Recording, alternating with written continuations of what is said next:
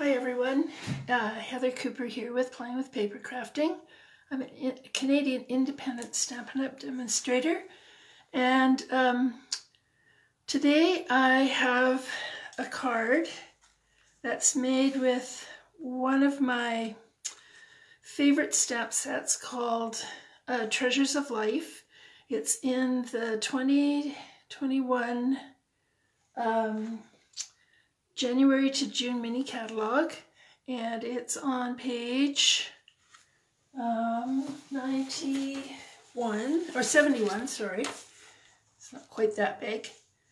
And it is inspired by million sales achiever Gail Murray, who must be a grandma, because I know I have very similar photographs of myself with my grandkids.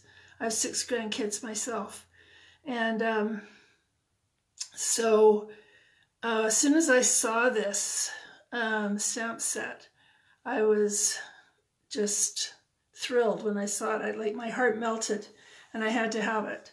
So I'm really excited to use it today. But what I really want to do is to show you how to use watercolor pencils, because this is an ideal, hi Eunice, glad you could tune in today. This is an ideal set to color with watercolor pencils. Not all of them are, because you do have that sort of sketchy look to them when you use the pencils. Although you can use things like the water, what are they called now? The water brushes, and the blender pens, and I'll show you a little bit about the blender pens today as well, to smooth out the sketchy lines from the pencils. But today I'm going to just leave those sketchy lines, because that's the nature of the stamp set. So we'll just get started with the card, because there's a lot to do with it. Although through the magic of television, I have shortened some of those steps for us, so it won't take all day. So I'm starting with crumb cake, just because, I don't know, comfort. Crumb cake and comfort just speak to me. And then I'm using some designer series paper from the In Good Taste designer series paper series. 2 different ones that kind of look grandparentish to me. Just warm and cozy, and they have a lot of texture to them. That's us as grandparents. Warm and cozy with a lot of texture. Okay. So if any of you that are watching have grandkids, how many do you have? I have 6. I have 4 grandsons and 2 granddaughters, which is interesting because I only had daughters as a mom. I have 3 daughters. And it's been wonderful to have grandsons, because I didn't know what it was like to have boys. And my husband is thrilled to have some grandsons, because he was the only male in the house, even with our pets, when the kids were growing up. And I'm going to add this on top.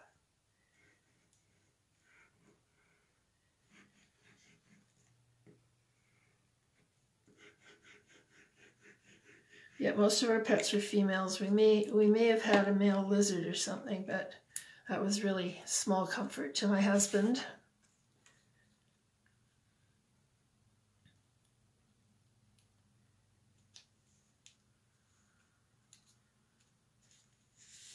Eunice, can you hear me okay? Is my sound level all right? Give me a thumbs up if you can, or just... Oh, good, you can hear me. 5 grandkids. Cool. All right, so that's our card base, and I'm just going to set it aside. I'm going to take some Very Vanilla, which kind of goes with the crumb cake and the designer series paper, and I'm going to stamp the images. Oh, I forgot to show you the inside of the card. This is the inside. The outside says, "Grandchildren are the treasures of a long life." And inside it says, "The joy of grandchildren is measured by the heart." And there's this heartwarming image on the inside. So what would I do with a card like that? I'd probably give it to a new grandparent or somebody who just had a grandchild.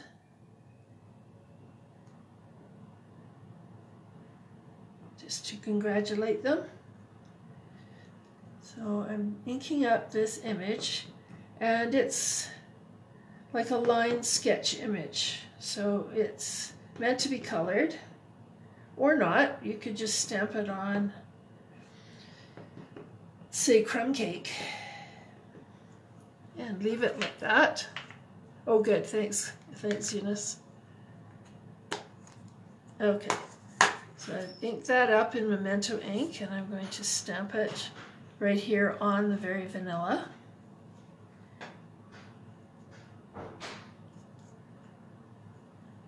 Okay, and I'm also going to stamp the heart stamp.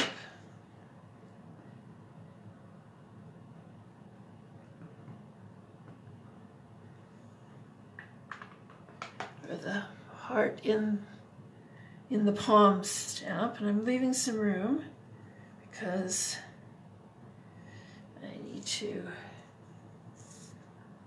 And then while I'm at it, I might as well clean my stamps.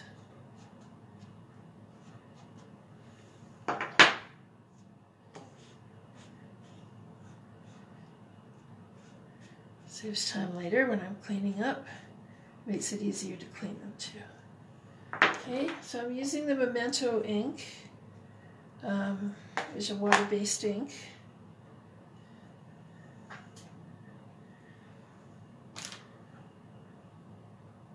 Okay, if I was going to do any extensive watercoloring, I would probably use something like a StazOn, which is a permanent ink and not water-based.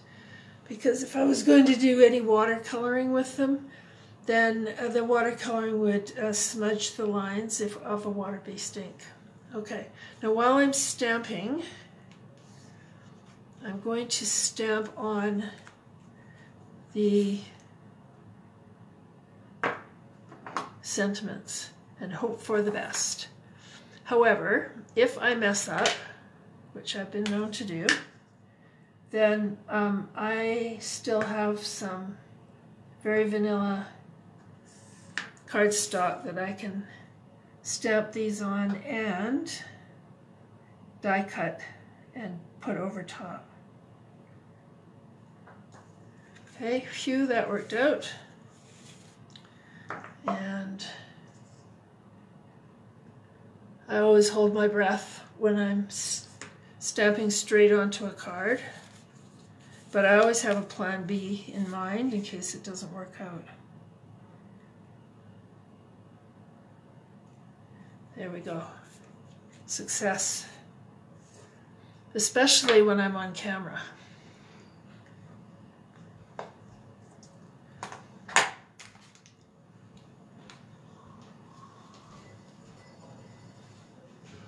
It's a nice snowy day out here today. And a little bit earlier you could probably hear the birds chirping away out at the bird feeder. We have a lot of birds. Oh, no, I'm just using regular paper, Eunice. Again, if I was going to do extensive watercoloring, I would use either a shimmery white cardstock or watercolor paper. All right, so now we are ready to do our pencil crayon coloring here.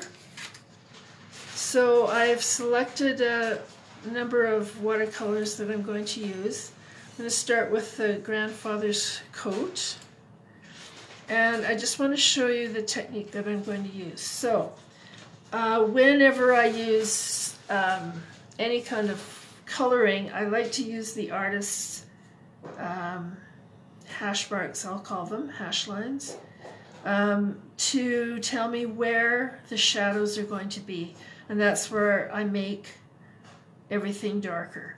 So I'm going to use Night of Navy, and I'm going to look where the hash lines are, and I'm going to use my heaviest pressure on those areas.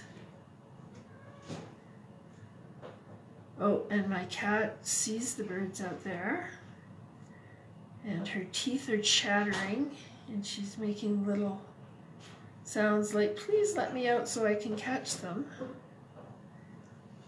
But, you know, instinct never dies out.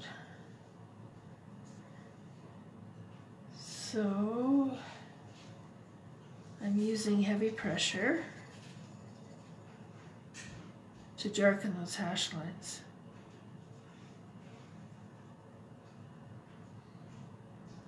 Hope you can see this okay.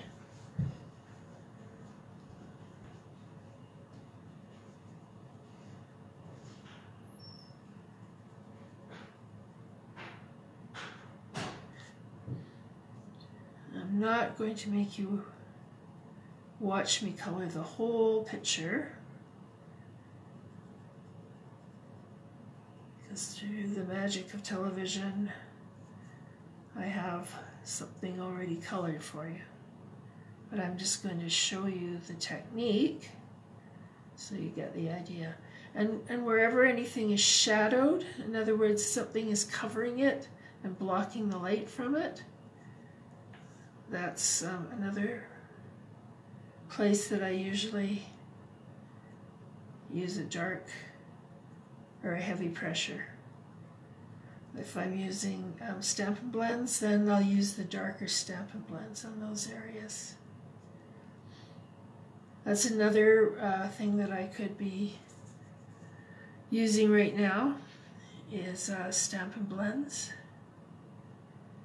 But I just wanted to show you because it's something that I don't use all that often, are the watercolor pencils. Usually because I don't think of using them. But this is an ideal stamp set for that. Okay, so now what I'm going to do is I'm going to extend those areas that I've just colored in with the same color but using a lighter pressure. So I'm just going to go over those in the same direction that I colored, but I'm going to extend the areas. I hope you can see that.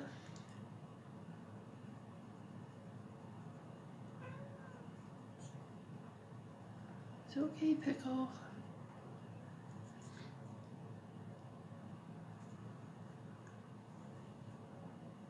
Oh,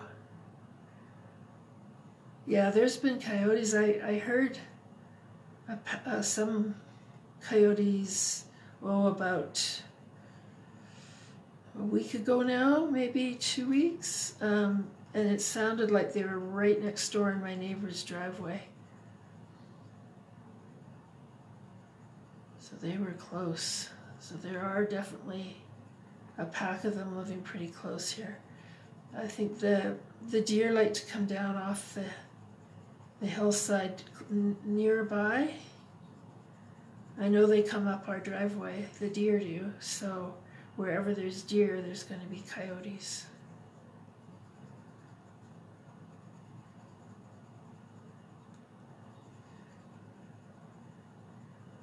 Okay, so I'm extending those lines using lighter pressure. And then using even lighter pressure, I'm just going to go over and extend it even more. But I am going to leave some areas still white.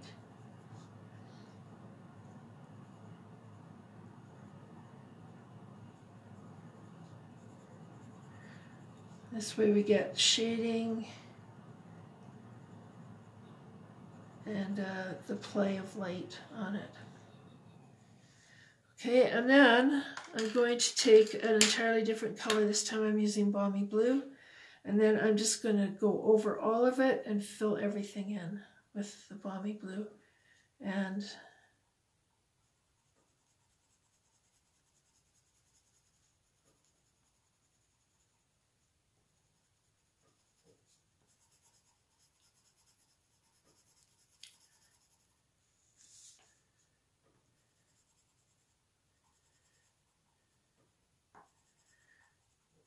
you see the Balmy Blue creates some real highlights as you're doing this. But I'm going over everything, so if there's any areas that I didn't quite cover with the Night of Navy, the Balmy Blue is going to fill them in.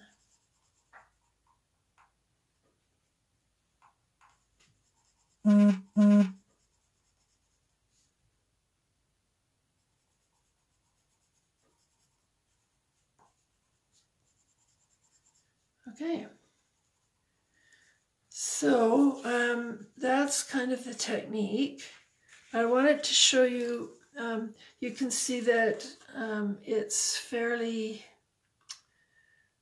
you can see the pencil lines, and that's the way I wanted it with this, but I just wanted to show you what happens when you use a blender pen.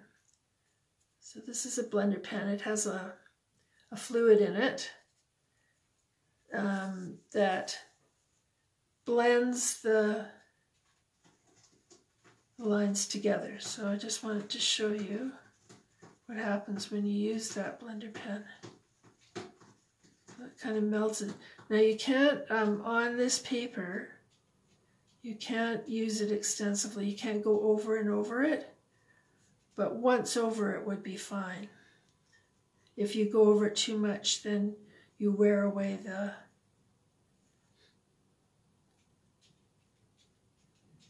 you break down the composition of the paper and the paper will pill.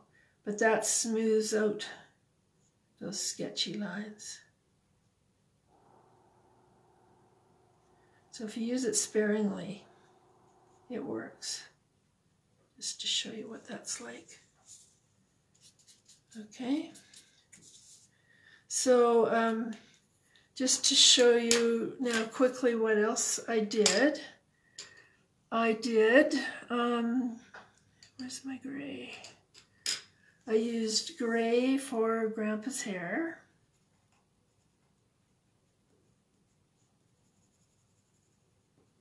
I'm just going quickly here. And gray for Grandpa's pants.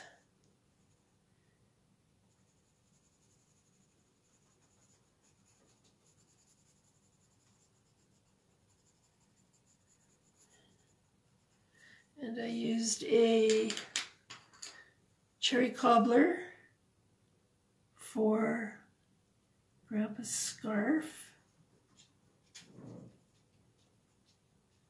Okay, and I used early espresso for Grandpa's shoes, but I highlighted them a little bit with the crushed curry.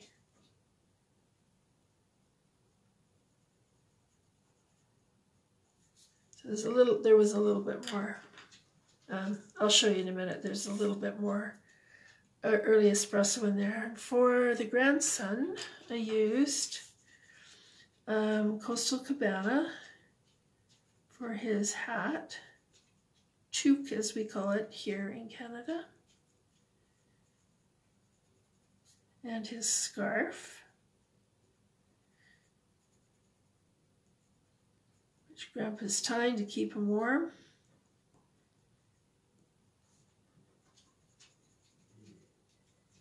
And I made him a red jacket.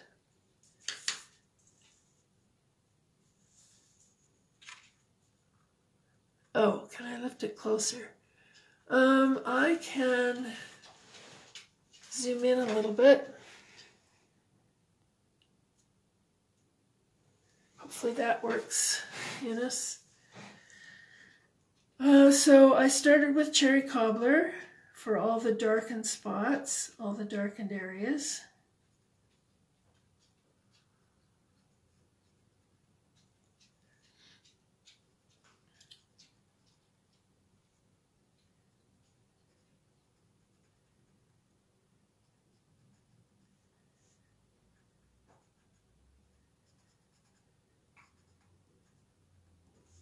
And then I colored it, added just a lighter cherry cobbler.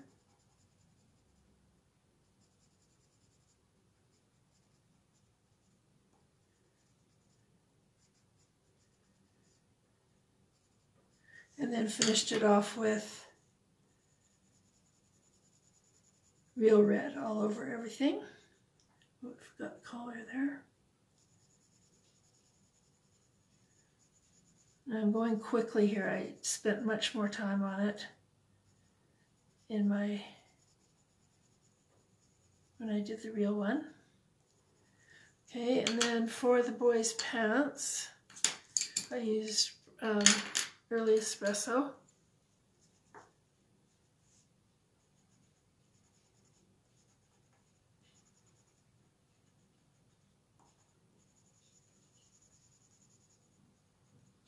And for his boots, I use garden green and old olive.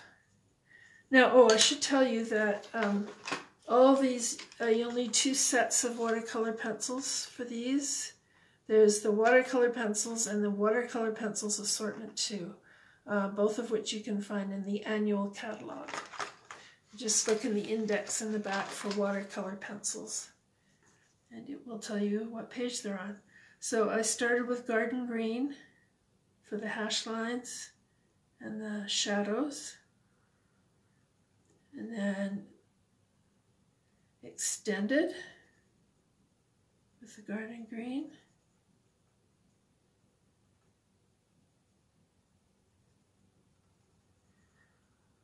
I didn't leave a lot of room for the old olive because it's not as compatible there, but there wasn't a lot of choices. I think there was only 3, and the other was the Granny Apple Green, which is really quite light, so then I just go over it with the old olive. Okay, then with the one down below, I used cherry cobbler and real red for the heart. Starting with the cherry cobbler for the shadows.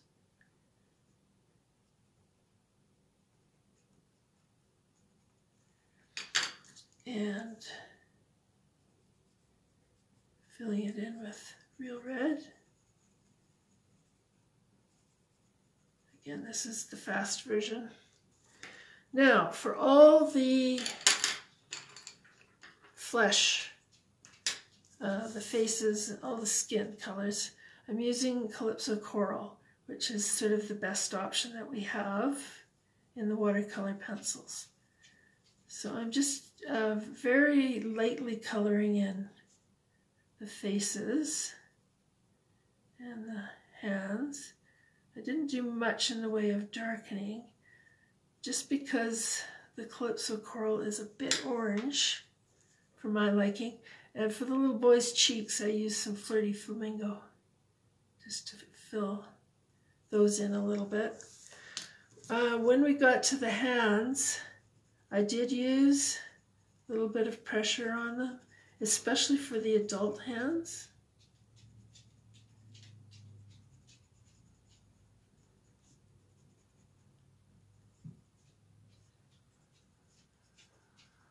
And a little bit less pressure for the child hands, and colored them in. Now, through the magic of television, now that you've known all the colors that I've used, here are the finished ones. And now I want to show you how I die cut them. So we'll need the big shot here. And I might have to zoom out a bit for this. Whoops, somehow I switched my camera. There we go. All right. So we're going to start with Grandpa. We're going to use the stitch rectangles for him. And, ooh, I kind of had those really close.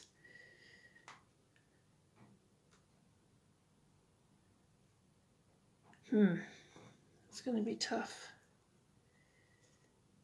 Well, I'm going to just cut like this. I was going to show you how to abbreviate the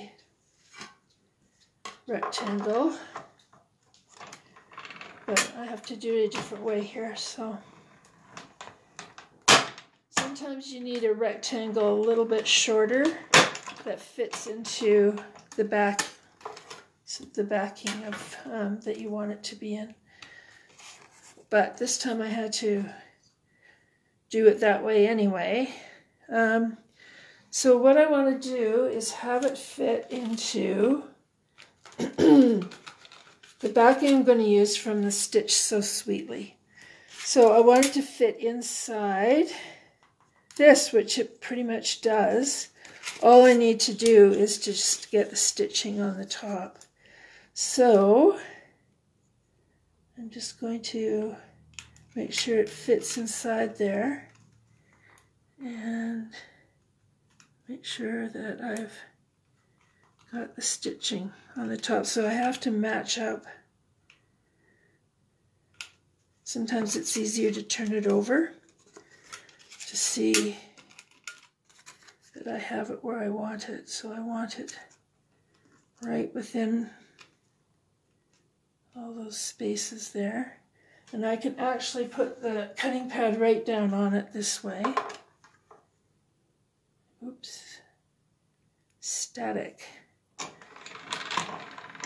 And just run it through that top there and bring it back, and that will get the stitches on where I want them. Okay. Alrighty. And then I want to cut the hands using the stitched framelits, or the stitch shape framelits. So I'm going to use the small circle here. Mine got warped somehow. I think it was during a class, and I've never been able to unwarp it.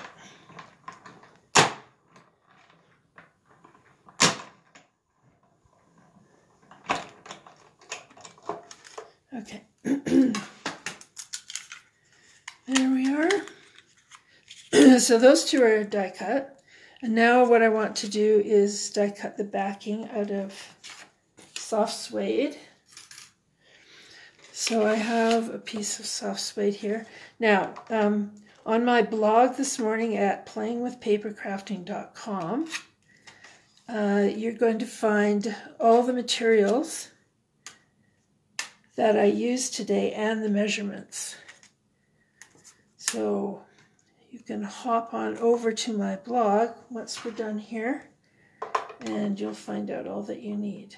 So that's www.playingwithpapercrafting.com. One little tip that I have for you, you may have noticed that when you're doing like a rectangle, going through Stamp and Cut, I hope I did say Big Shot, didn't I? Such a reflex that we've been using it for so long. This is a Stamp and Cut and Emboss machine. But whenever you're going through a die cutting machine with like a rectangle that has a straight edge like that, you notice that it makes a really big bump when it goes through.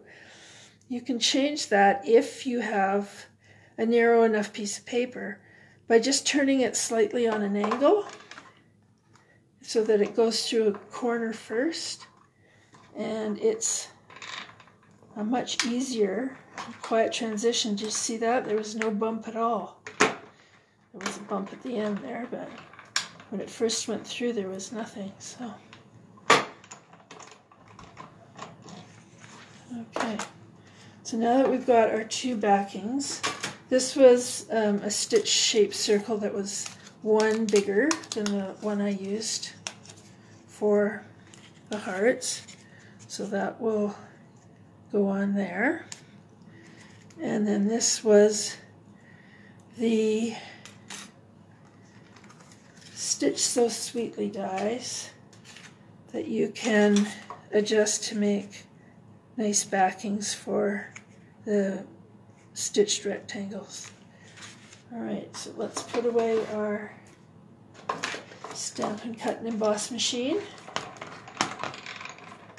which I love and are so much better than die cutting machines I've had in the past.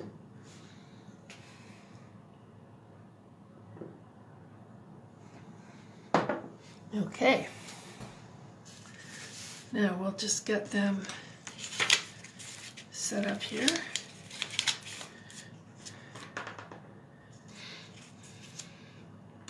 I'm going to use my Stamp and Seal.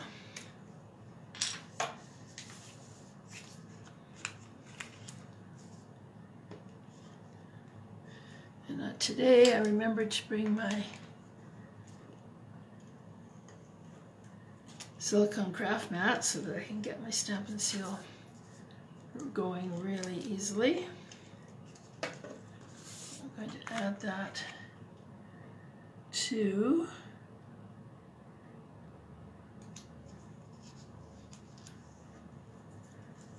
there we go. It's probably down too far. So hoping you could see it.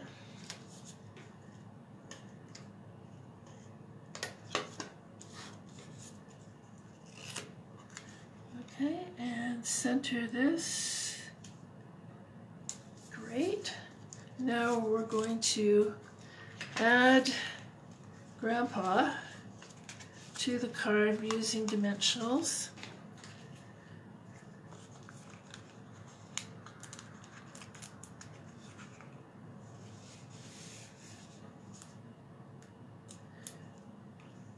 And thanks for your comments, Eunice.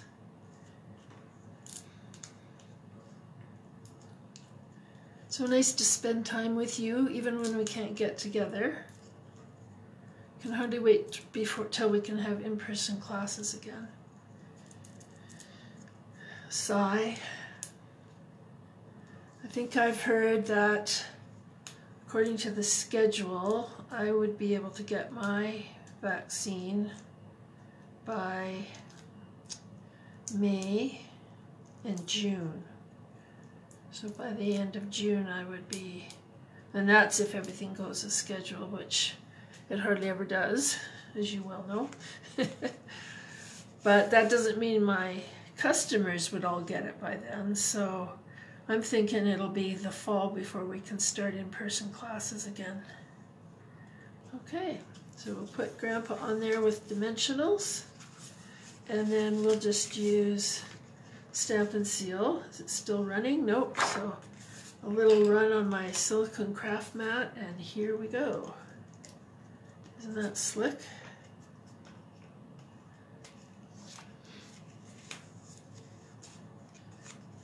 Okay, and we'll add a little heart next to the sentiment, and our card is all done. So this week, this Saturday, from 1 to 3, I'm having a catalog launch for the mini catalog, the January to June mini catalog.